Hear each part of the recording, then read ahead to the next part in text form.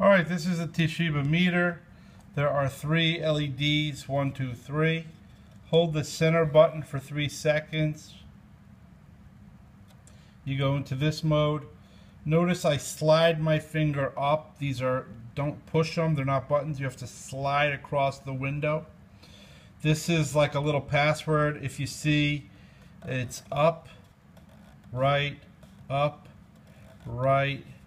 enter. Then you want to go into set mode. So move it to the right, go up into set mode. You want to go into basics. So you hit enter. You want to go into this. Then you want to rotate to, see on the top left it says B. That's the menu. You want to go to menu C. So menu C is your R for range. And R1 is your max scale. So if you go down to, whoops, gotta go back. Whoops, escape.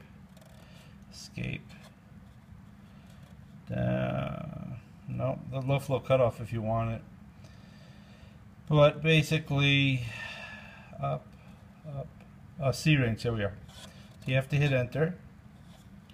Go down to R1, hit enter. This is 4 to 20 is going to be 0 to 300. I can hit enter. I can change that to 500. Whoops, too high over spec. So I can make it 0. I could go over, or 100. It's almost too sensitive without the display off. I have it off because I wired it and I can't put the display back on, but at any rate, you just go back to where you want it. Let's say we make it one. Whoa, shoot, I'm going too high here. I'm also doing it with this camera. Hold on. Alright, so you can make it 150.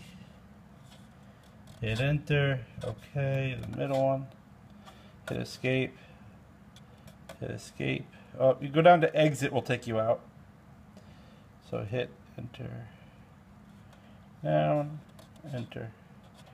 Okay. So now you're back to your display, and that's it.